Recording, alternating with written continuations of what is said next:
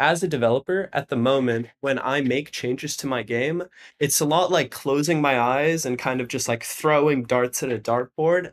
And then the brilliant part is that I don't get to see the dartboard. I just kind of hear the reaction of the crowd to my dartboard throwing skills. And if the crowd sounds impressed, I'm like, oh, brilliant, that was a great shot.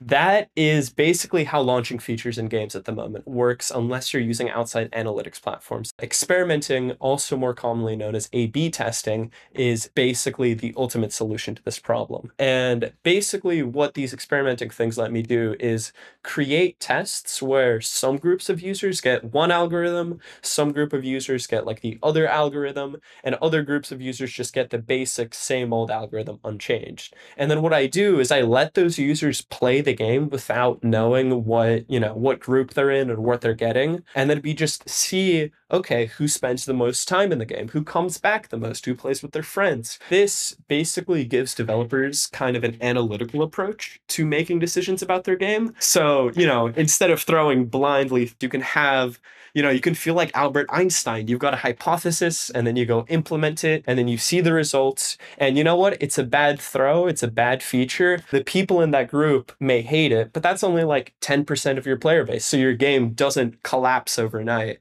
Whereas if you have a good feature, you see, oh, brilliant. This is, increased playtime and not hurt any of the other analytics.